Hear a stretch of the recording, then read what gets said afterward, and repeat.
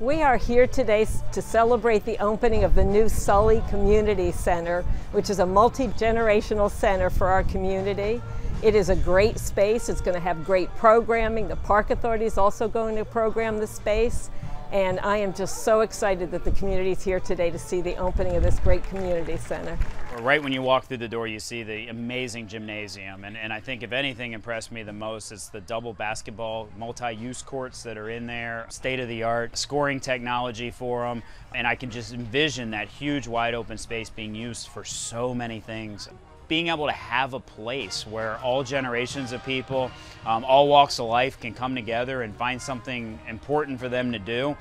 This is not just a community center, it's a multi-generational center. So we have opportunities for seniors, for our young people, for everyone in between, and be able to just meet new friends, socialize with each other, build community, improve each other's health and mental health and physical health, all in one building. So to be able to have recreation, medical service, multi-generational opportunities, art opportunities for people. So this is just an amazing opportunity for the people in Sully District. It is so hard to talk about what the most impressive thing is in this center. So I love the colors, I love the space, all of the light in the center, the windows are so big. It is a joyful, open space.